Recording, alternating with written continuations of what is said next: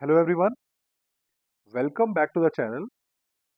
Today we are starting with the fifth topic of algebra, that is linear equation. Till now we have covered arithmetic progression, geometric progression, harmonic progression and the sum of the series, right? If you have not seen those videos, go back, check those four videos first and then this is the fifth video for the algebra part, right? Now, starting with what exactly is linear equation, okay? Linear equation. See, for the exam sake of simplicity and for the exam, I will just give you an example, and by the example you will understand what a linear equation is and what are the other equations, right? Suppose this is an equation given to you, x plus 2 is 8. I'm pretty sure you must have done or solved a lot of questions where they say find x, right? Now, in such a, if this is an equation, means you are equating something to something and then you will be able to find the value of x, right? This is an equation. Whenever the power of x is 1 or the power of variables is 1, that is a linear equation. But if the power of variable is suppose like this, maximum power, suppose the equation looks like this, is 6. The maximum power is now 2 and not 1. This will be not be a linear equation but a quadratic equation, right? And suppose there's another example, x cube plus 4x plus 9 is equal to 0. Is it a linear equation? No, because the maximum power is now more than 1, right? More than 1, so that is 3. So it is not a linear equation, it is a cubic equation. So the linear equation is where the power of variable, maximum power of variable is 1. And that is all you have to know, right? The power in a linear equation, the power maximum power of the variable is 1, right? Now, what exactly is variable? Again, for the simplicity, in an equation, whatever x, y, z, a, b, c you find, those all are variables. And if it is a linear equation, the maximum power of these variables could be 1 and not more than that. That will make it a linear equation. Suppose if I ask you x plus y plus 6 is equal to a. Is this a linear equation? Yes, because the maximum power of any variable is 1. But someone asks you x is equal to a cube plus b square plus 6. Is it a linear equation? No. Why? Because the maximum power of a variable is not 1 but 3. Right? So now I hope this is clear what a linear equation is and what a variable is. Now moving on, we'll try to solve an equation with a single variable. Right? If I go back, single variable means if you see here, only in the equation only one variable is there, that is x. Right? So this is a single variable equation. But in this equation there is one variable, two variable and three variables. So it is a multi-variable equation. I hope this is clear. Now, coming back, this is a single variable question given to you and you can expect such a question in the exam. You have to solve it, right? Now, suppose this says when you divide the age by 4, means the age means there is a dog whose age is something. You divide that age by 4 and then add 6 to it, you will get the dog's age as an answer. What is the dog age? Right? In such a question, I will start it like this. Let dog age be whatever variable you want to see. I will say that let the dog age be x. Right? X is a dog age. Now, when you divide the age means when you divide x by 4 means x by 4 and add 6 to it, 6, you will get the dog's age means dog's x as an answer. I hope this is clear. So, if you divide x by 4 and add 6, you will get the dog's age as an answer. Now, if I solve this, how will you solve this? In solving this, you will take all the x's or variables on one side and all the non-variable on one side. What are the variables? X by 4 and x. So I will take x, and when I take x by 4 on the right side, it becomes minus x by 4 is equal to 6. I hope this is clear. X minus x by 4 is 6. So this will be 3x by 4 is equal to 6, right?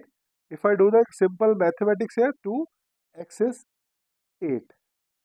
Means the dog's age is 8 years. Dog's age is 8 years. So you can also check, if I take dog's age divided by 4 and then add 6, you will get the dog's age as the answer. Yes, it is happening. So this is how you calculate a single variable equation. I hope this is clear. Now, moving on. This is another equation. Here, let's see. Let the age of father and son be 44 and 8 years.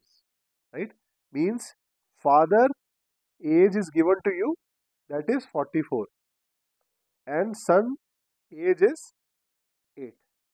Again, I'm still pausing this video. You can try to solve this question on your own. Come back and see the solution if you have understood the concept, right? Now, the age of father is 44 and 8. In how many years the father will be 4 times the son age, right? Now, you have to first try to form the question into an equation and then solve the equation, right? Now, this is currently the father's and son age. Now, some years have passed and father's age has become something and son's age has become something. Now, but the father age has now been 4 times the son's age, right? Now, how to solve this question? Suppose this is the father age is 44, son's age is 8. I say let x years passed. Means now when the father age and son age was calculated, then x years have passed. Say like 10 years has now passed, right? Instead of 10, I say x years have passed. Suppose the father age was 44 at that time. Now it is 44 plus x. And son's age is 8 plus x. I hope this is clear. After x years have passed, father's age is now 44 plus x, son's age is 8 plus x. Now, the question given is, at this point of time, father's age, this is 44 plus x, is 4 times son's age. I hope this is clear. Father's age is 4 times son's age, right? Now, how to solve this equation? 44 plus x is equal to 8 for the 32 plus 4x. Now this is clear. Now, take all the variables on one side. 4x minus x is 44 minus 32. 3x is how much? 3x is 12, right? 3x is 12, x is 4. I hope this is clear. Now, what does this x says? X says when the last age was calculated, 4 years have passed, right? So let's see. 44 and 8, age was 8. Now 4 years have passed. Now the father is now 48 and son is now 12. Is it not 12 into 4, 48? The father age is now 4 times that of son. Yes. So how many years have passed? 4 years have passed. I hope this is clear. Here there are not going to be a lot of formulas. You just have to understand what the equation is and how to solve the equations, right? Or a question will be given to you, form an equation out of it and then solve the equation. These are the 3 steps. Now, till now we have only seen one variable, that was x. Now we will see 2 variables. They say sum of 2 numbers is 12 and the difference is 4. Find those 2 numbers, right? Now I say let those 2 numbers be whatever you want to say. I say x and y. These are the 2 numbers which I want to find. Not given, I want to find 2 numbers. Sum of those 2 numbers is 12. Difference of those 2 numbers is 4. Is it clear? Sum of those 2 numbers is 12. Difference is 4. Now, how to solve multivariable equation? I will show here. We find xy is 12. X minus y is 4. Right? Now, in such a case, how to solve two variable equation, very simple. You take in these two equations, right? What you can do? Can you not? If y and minus y is there, you can cancel them out. Means you add two equations. When you add y minus y is 0, x plus x is 2x, and 12 plus 4 is 16. I've just added two equations. X plus y is 12, x minus y is 4. Then I will get 2x is plus y minus y 0 is equal to 16. You will get x as 8, right? And you will able to find x as 8, right? So pick any equation you have before x plus y is 12, you will get y as 4. Means you put in x as 8, you will get y as 4. I hope this is clear. Or another way you can do it, x plus y is 12, x minus y is 4. If this is given to you, rather than adding two equations, now do subtraction. When I do subtraction, the sign of the second equation changes. Plus, minus, minus. You understand? The sign of the second equation changes when you are subtracting second equation from the first equation. Now, x minus x is 0. Y plus y is now 2y. 12 minus 4 is 8. Y is now 4. If y is 4, you can use any equation you want. I will use this one because I like, right? X minus 4 is 4. X is 8. This is a very basic mathematics solving two variable equations, right? Now, moving on. Find these three numbers in pairs. Their sum is 7, 17 and 20, right? Suppose three numbers, I will just do it quickly. A, B, C are given to you, or we have taken three numbers as A and B and C. If you take any pair, suppose I take A plus B, the sum is 7. When I take B plus C, the sum is 17. Then I take C plus A, C plus A, that is 20, right? I hope this is clear. I know A plus B is 7, B plus C is 17, C plus A is 20. How to solve this such a equation with three variables, right? The easy way from here is you add all the equations. Or adding all the equation means A plus B plus B plus C plus A will be on this side, and 7 plus 17 plus 20 on this side. I hope this is clear what we are doing here.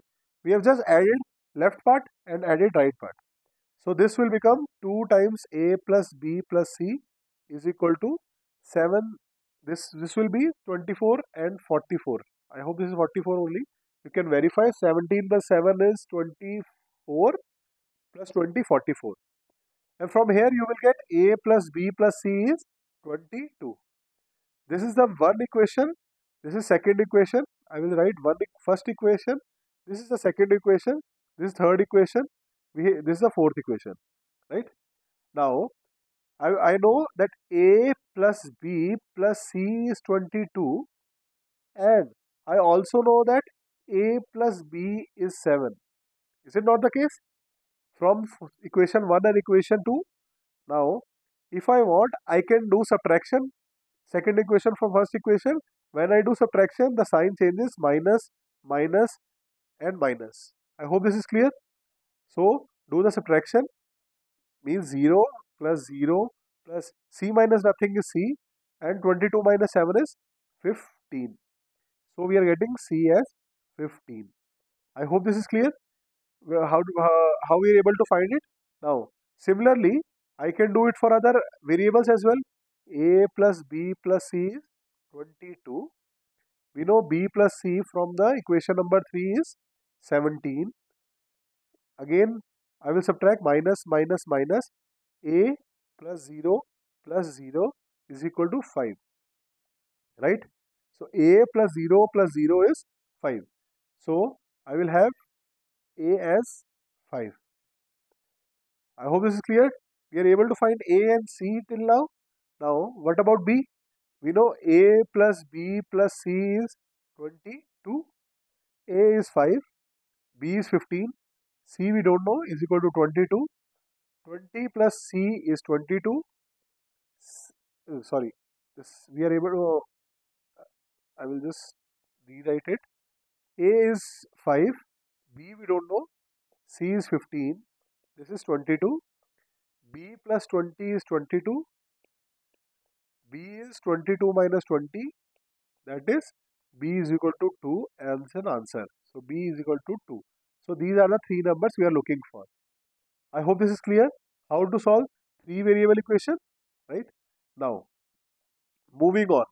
Again, you can pause the video. Now the solving equation concept is clear. You can try this question before rewatching it and looking at the solution, right? Sum of two odd numbers is 14. Again, I will put it star here. Why? Because this question is very similar to a previous year question which we are going to do in the next video. So, just uh, be very attentive here. What we are doing here. Find all possible combination where sum of two odd numbers is 14. How we are going to do? Let two odd numbers be, suppose, x and y. Sum is x plus y is 14, right? X plus y is 14. Now, x can take some value, y can take some value, and the sum has to be 14. So, and these are the odd numbers. So, whatever the values we can we take 14 0, we can take 13 and 1, we can take 12 and 2, we can take 11 and 3, we can take what? 10 and 4, and so on. Right? Now, if you see here, the answers of our interest is only when these are the odd numbers, 13 and 1, 11 and 3, then there will be 9 and 5, and so on. So the values of x and y is 13 1, 11 3, 9 5, 7 and 7, 5 9, then 3 11, then 113. These are the only combinations where the sum of two odd numbers or two odd natural numbers is 14. And how many answers possible combination are there? Total of 7. So 7 is the answer. I hope this is clear. Just to do a quick recap of what we have learned, we started with trying to solve a single variable equation. Then we solved this question again on the basis of single variables equation. Then we moved to two variable question and saw how we can solve two variable question. And in my view, first variable and second variable, or means two variable question, are most likely in the exam. Three variable question are less likely, but still we have learned that how to solve a three variable question. And this was our method, and we were able to solve a three variable question. Now, this is a very important question, and why? Because in the next video we'll see a previous year question is very similar to this, right?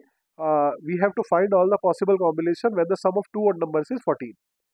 And that's all for this video. In the next video, we are going to solve previous year questions on this linear equation thing.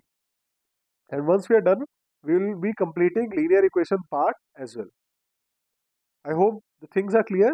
If you are not able to, if you have any doubt, you can post them in the comments, and also download this PDF from the Telegram channel. Solve the questions before you see the solution. That's all, and best of luck, guys.